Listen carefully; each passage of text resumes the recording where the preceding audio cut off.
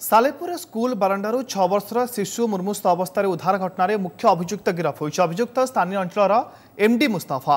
अभियुक्त विरोध में 376 307 IM पोक्सो दफा लागू करा जायछि। एने अधिक सूचना सामाजिक सम्मेलन कर पुलिस देव। अपरपक्षे शिशुटीर अवस्था गुरुतर थिबारु तार चिकित्सा लगी कटक बड़ मेडिकल एक स्वतंत्र डाक्तरी टीम गठन होइछि। गतकाली राति सालेपुर थाना अंचल एक स्कूल बारंडारू जने 6 वर्षर बालिका को गुरुतर अवस्था उद्धार करा जायथिला।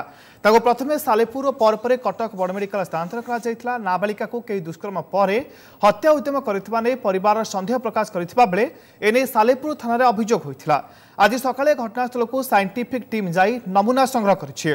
ए घटनाटी आज स्थानीय काजिहाट छकरे घटना को नहीं लोके रास्ता रोक करथिले। तेबे पुलिस पहुंची बुझासुझा करिबा परे रास्ता रोक हटिथिला।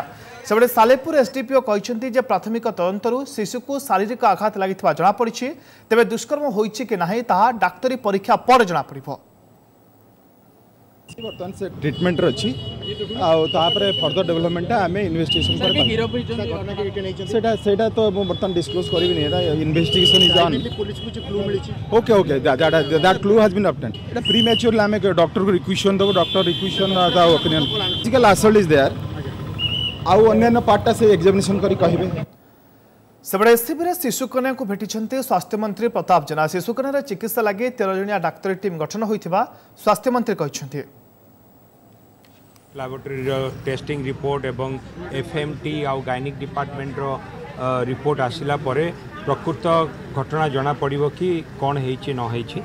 किंतु से छोट पिला को आक्रमण हेछि ता देहरे खंडिया खबरा अछि एवं तार स्वास्थ्य अवस्था बर्तमान भल ना।